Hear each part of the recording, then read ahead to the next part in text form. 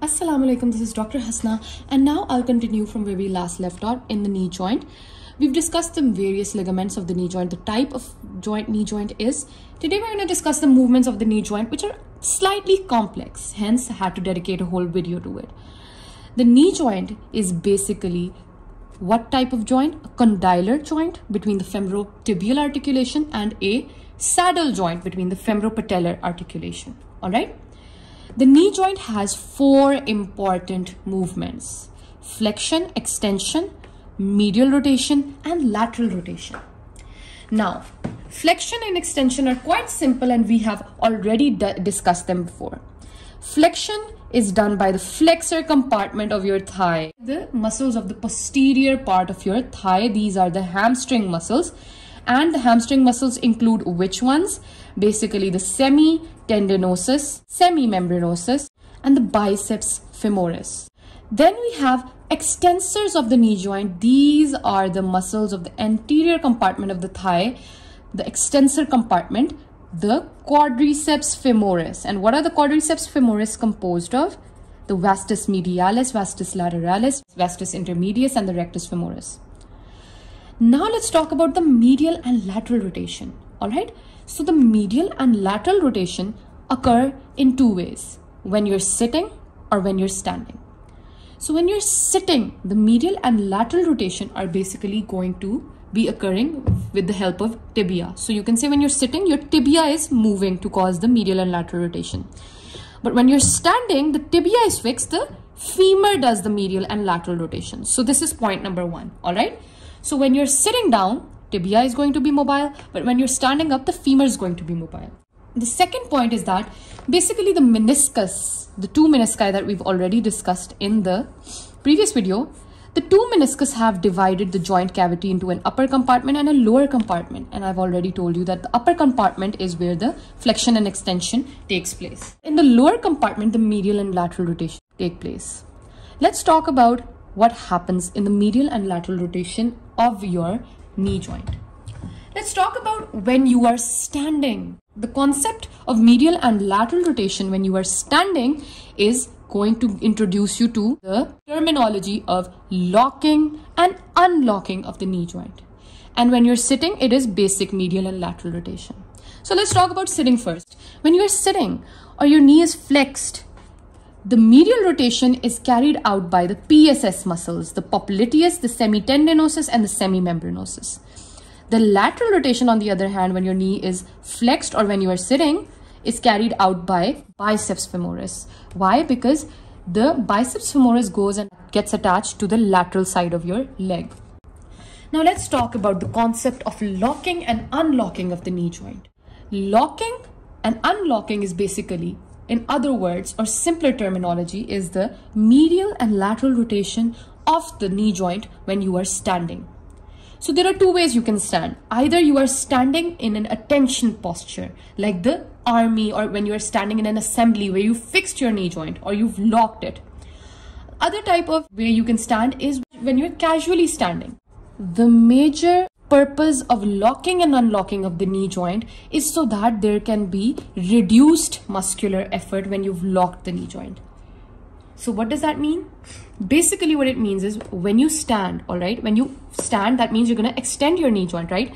So suppose this is a flexed knee joint and now I will stand. When you are extending your knee, in the last 30 degrees of your extension, your femur will undergo medial rotation. This is called locking of the knee joint. And when you finally have to either stand in a relaxed position or if you have to flex your knee, then your femur will undergo lateral rotation and then the flexion will occur. Alright? So this occurs because the condyles of the femur have a different anteroposterior diameter. The anteroposterior diameter of the lateral condyle of the femur is lesser than the medial condyle of the femur. So if the medial condyle of the femur is greater, so the articular surface of the lateral condyle is entirely consumed when you extend your knee.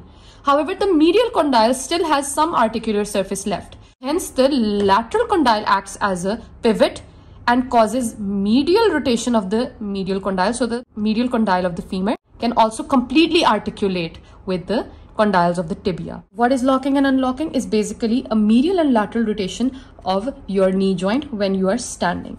The first point in locking and unlocking is that they occur due to the lesser AP diameter of the femur's lateral condyle as compared to the medial condyle. Hence, the lateral condyle is completely used up in articulation. Hence, now the lateral condyle will act as a pivot and allow for rotation of your medial condyle in the last 30 degrees of extension and lock the knee joint.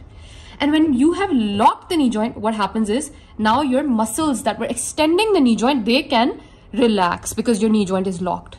Alright, so to reduce the muscular activity, your locking is done so that you can stand for long periods of time.